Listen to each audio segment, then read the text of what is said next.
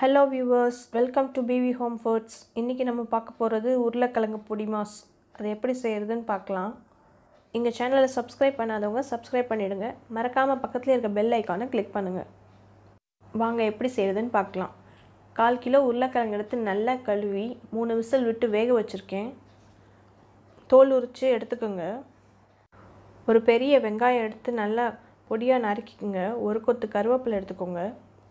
கடுகு உளுத்தம்பருப்பு 3 காஞ்ச மிளகாய் நம்ம வேக வச்ச உருளைக்கிழங்க மசிச்சு வச்சுருக்கோம். துருவின தேங்காய் அரை மூடி. கடாய் சூடானதும் நல்லெண்ணெய் ஊற்றிக்கலாம். எண்ணெய் காஞ்சதும் கடுகு உளுத்தம்பருப்பு காஞ்ச மிளகாய் போட்டு வெடிக்க விட்டுடலாம். நல்லா வெடித்ததுக்கப்புறம் வெங்காயம் சேர்த்துக்கலாம். வெங்காயத்தை நல்லா பொடியாக நறுக்கிக்கோங்க. நறுக்கிட்டு எண்ணெயில் போட்டு வதக்குங்க. நல்லா வதக்கினதுக்கப்புறம் ஒரு கொத்து கருவேப்பிலை சேர்த்துக்கலாம். பாருங்கள் நல்லா வதங்கிடுச்சு. கருவேப்பிலை சேர்த்துருவோம். சேர்த்து நல்லா வதக்கி விட்டுருவோம்.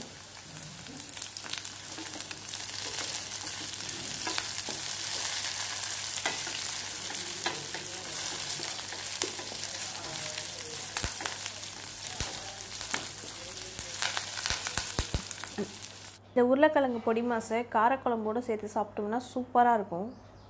இப்போ நம்ம வேக வச்சிருக்க உருளைக்கிழங்கு இதில் கொட்டி நல்லா கிளறோம். நல்லா கிளறி விட்டுட்டு நம்மளுக்கு தேவையான அளவு உப்பு போட்டுக்கலாம். காரம் கூட தேவைன்னா இன்னும் 2 காஞ்ச மிளகாய் போட்டுக்கலாம். பாருங்க கிளறி விட்டாச்சு. இப்போ நான் உப்பு போடுறேன். உப்பு போட்டு கிளறிடுங்க. கிளறிட்டு இப்போ நம்ம துருவின தேங்காயை போட்டு இறக்க போகிறோம்.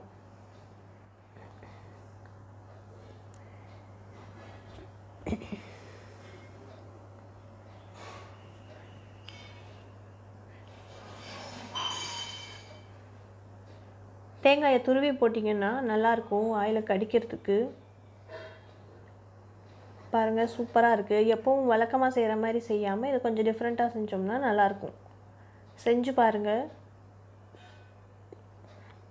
பாருங்கள் எவ்வளோ அழகாக இருக்குது. இந்த வீடியோ உங்களுக்கு பிடிச்சிருந்ததுன்னா லைக் பண்ணுங்கள். செஞ்சு பார்த்துட்டு எங்களுக்கு கமெண்ட் பண்ணுங்கள். உங்கள் ஃப்ரெண்ட்ஸ்க்கு ஷேர் பண்ணுங்கள். மறக்காமல் சப்ஸ்கிரைப் பண்ணுங்கள். பெல் ஐக்கானை கிளிக் பண்ணுங்கள்.